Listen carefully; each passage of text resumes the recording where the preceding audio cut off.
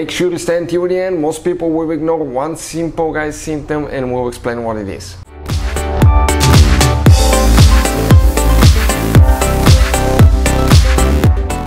Hey guys, welcome back to Auto Repair guys. Thank you guys for watching and subscribing to the channel. Today will be super helpful video to any of you having a car, any car guys, gasoline, diesel, electric, hybrid. If you want to know what are the symptoms of failing brakes, what to expect, what signs you can expect when the brakes are getting to the point you need to replace them, stay with us, we'll explain that in this video today. Never ignore them, because that means that you may lose your brakes and your wife and the wife of people around you may depend on your brakes.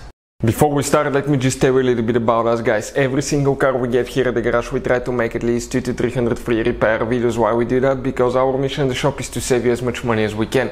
All we need guys in return, please subscribe to the channel, like the video, that way we can keep making these absolutely free videos guys. We're constantly getting new cars here at the garage, working on that BMW now. We got a Dodge Challenger that will be working. We have more than 15 vehicles waiting to be shot guys, so videos are coming all the time. If you need help with anything, leave a comment below our videos and we'll try to make a video for your problem. That way we can help you, we can help other people with that problem, and we can build a community where we help each other. If you need to buy any parts tools for your car at a really good price and quick shipping, check out the link in the description of the video below. That's where we get all our tool supplies from guys, and you can save a ton of money. We have the brake pads here removed out of that BMW guys. We're going to explain how the system works and everything like that. We'll have everything situated here like that. We will leave it that way. I want to show you, we're going to come now to this side guys, and everything's put together, right? Most people will actually guys look through the wheel and try to see the quality of their brake pads, how much wear you have on them, but you can also only see one of the brake pads in most cases and not clearly. The only way to inspect the thickness of your brake pads will be guys by removing the wheel and inspecting both brake pads, because I want to show you guys, okay, now let me show you here. These two, let's put them next to each other. One of them is thicker than the other one, okay? The inner one in our case is more worn, and that's the one that you often don't see. So what you can expect if you have bad failing brakes guys. Number one thing, if you start noticing guys noises from the brakes, that could be a sign that you need to replace your brakes. Why? Because some cases, okay, on some cars you have brake pads where you have a piece of metal sticking out, and when the brake pads reaches certain thickness and reaches that metal plate will contact the rotor and it will create that noise, so you know you need new brake pads. More advanced vehicles like BMW guys, Mercedes, sometimes other ones use brake pad wear sensors. That sensor is installed on the brake pad. It goes right here in the canal. When you install it guys, when it reaches the brake pad certain thickness, that sensor will contact the brake rotor. Ours just did that.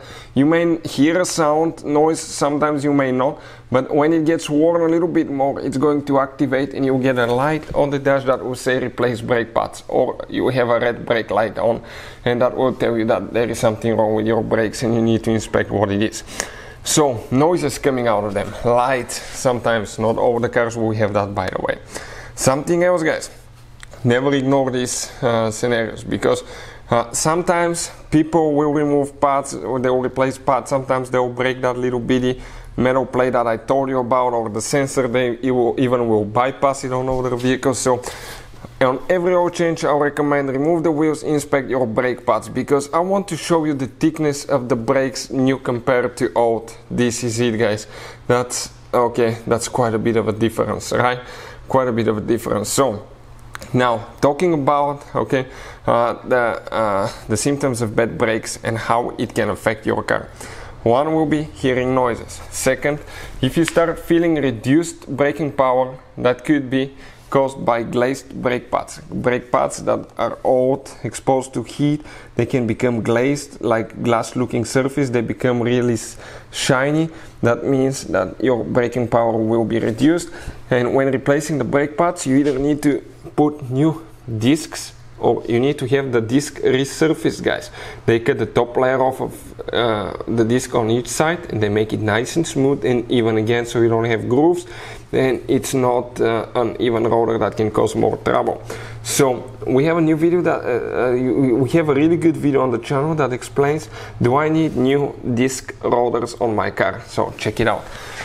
It will guys teach you all about that. So now What else it could be, guys? What are the symptoms of bad brakes? Sometimes, let's say you start going downhill, or you're driving at higher speeds, guys, and you apply the brakes and you start having vibrations, steering wheel vibrates, the brake pedal you might feel pulsating, okay, pulsation in the brake pedal. That usually you will notice it going at high speed and you apply the brakes firmly, or going downhill for a long time like a pass or something and you apply the brakes and they get hot. That could be the sign of glazed brake pads, glazed rotor, or having, guys, okay, disc that is not straight, it's not even. As a result, that disc will have low and high spots, and when you stop, guys, what will happen? Actually, the brake pad will follow that disc, and if you have low and high spot, that brake pad will start, okay, creating pulsation. That pulsation will be practically transferred, guys, to the brake piston and the steering wheel, the rack and pinion, which is right here, connected to the wheel, and you will feel the steering wheel vibrating and the brake pedal pulsating, okay, having pulsation because of that. So uneven brake rotors will cause that. What can cause disc brake rotors not to be even? Excessive wear, heat, using the brakes a lot, going through, if the brakes were hot and you hit a puddle or something like that, water can make them uneven. If they weren't resurfaced when you put new brake pads or replace, that can cause it as well. And something else that most people not think about that, but the brakes on your car will always rust. You can see when you don't drive it, they will rust. If you let the car sit for a few months without driving it, humidity and moisture will corrode your rotor. That's fine. Sometimes even after rain next morning you see they're rusted, but they clean off immediately once you apply the brakes. But if you let it sit for a long time, humidity will build between the brake pad and the disc rotor. It will be trapped and it will keep eating that rotor, and when that happens, you apply the brakes, the rest will be cleaned off, and you will end up having a low spot like this one here, and that can cause uneven